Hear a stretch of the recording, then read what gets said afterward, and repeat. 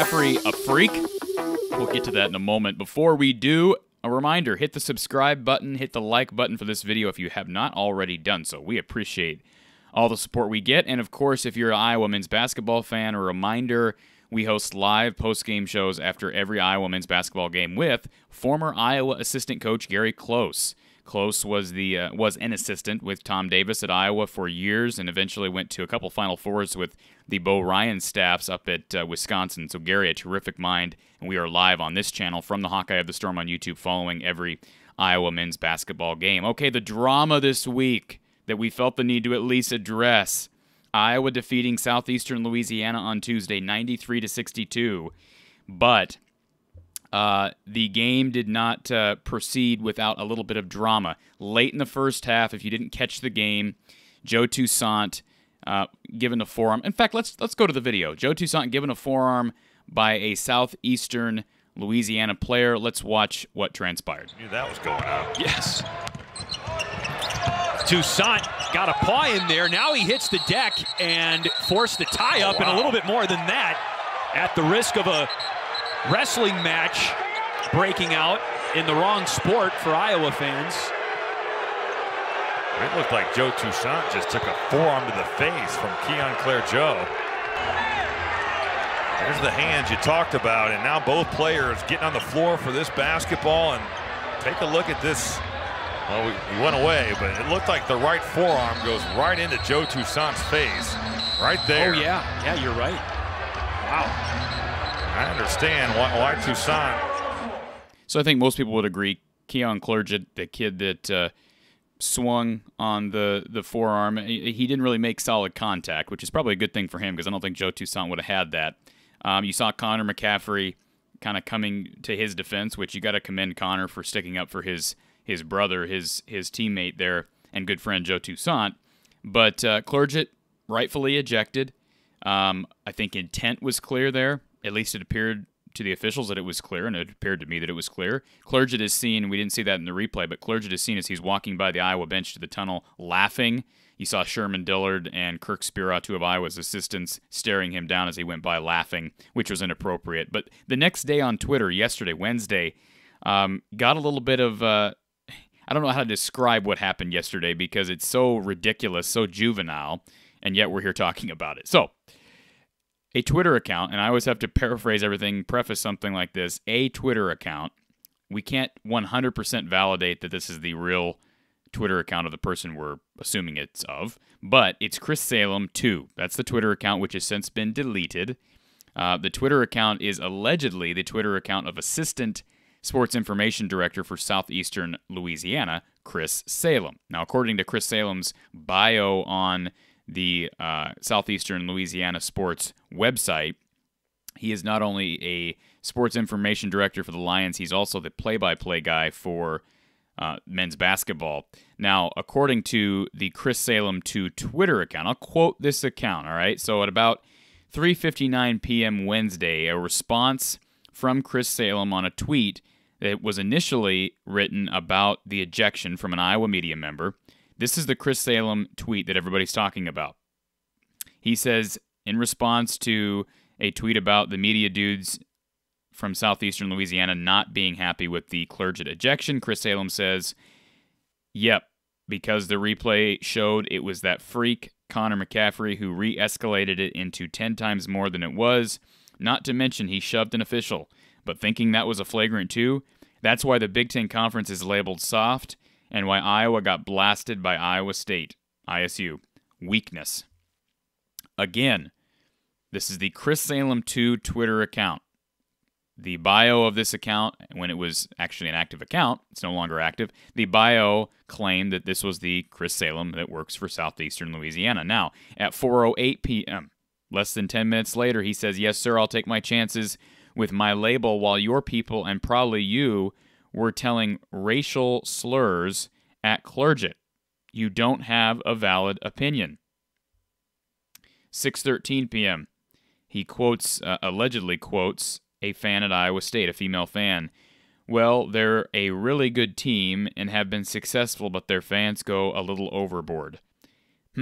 Seems like she was dead on because there is no doubt the team is terrific on the court, But as I've seen on here, question mark, not so much off it. All right, this is going to be a lengthy video. I did want to address it because it was the topic on the message boards and on Twitter yesterday. But if this is the Chris Salem at Southeastern Louisiana, assuming it is, again, we can't be dogmatic about that. You can go on Twitter and create an account under any alias and claim you're anybody you want to claim. But my understanding was this was a long active Twitter account with this name. So you take that for what you may. If this is the real Chris Salem that works for Southeastern Louisiana in the athletic department, he needs to be fired.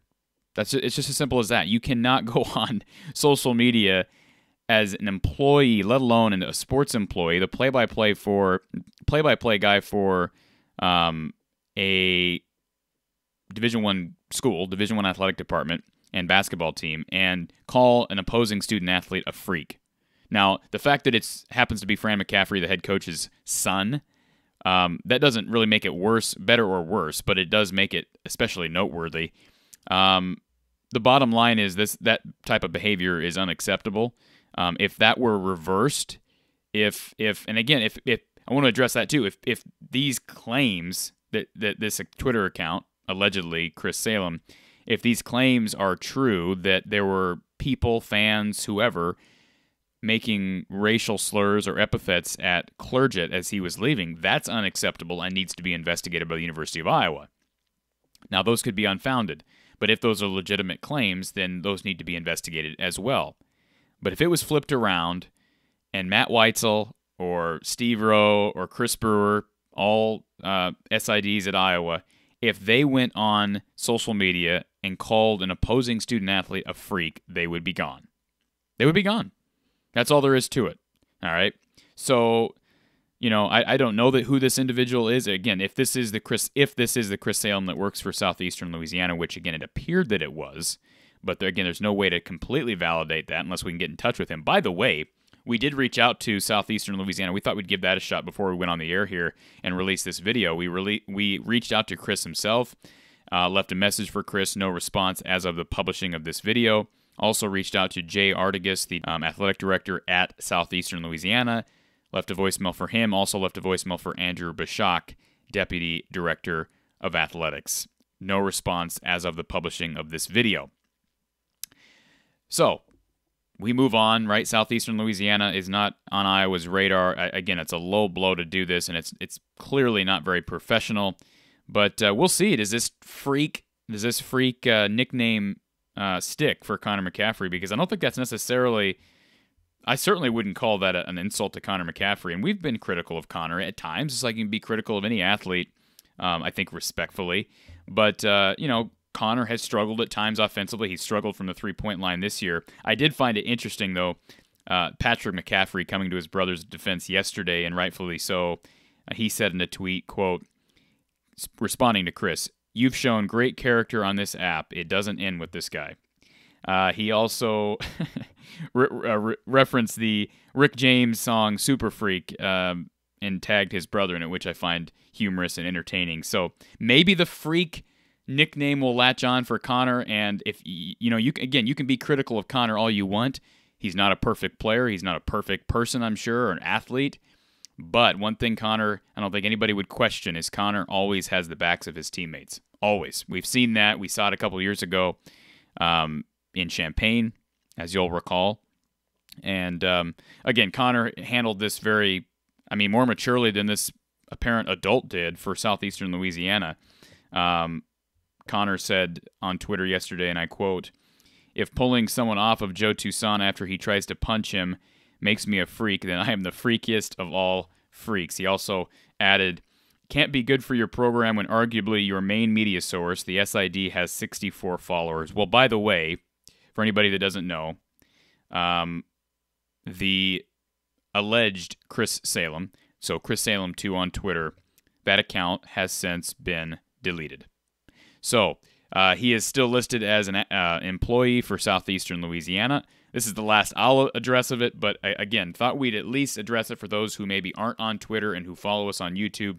That's the drama, and I guess what else do we have to talk about when there's no football until the 1st, there's no basketball for another week, and it's it's winter. It's wintertime here in Iowa. Thank you for joining me from the Hawkeye of the Storm.